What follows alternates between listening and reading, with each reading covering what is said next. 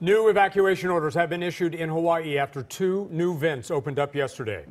The new evacuations include residents in the neighborhood of Lanipuna Gardens. The cracks are spewing lava and toxic gas on Hawaii's Big Island, where the Kilauea volcano has destroyed at least 36 buildings. Nothing in the lava's path has been spared. It's consumed telephone poles, trees, cars, homes.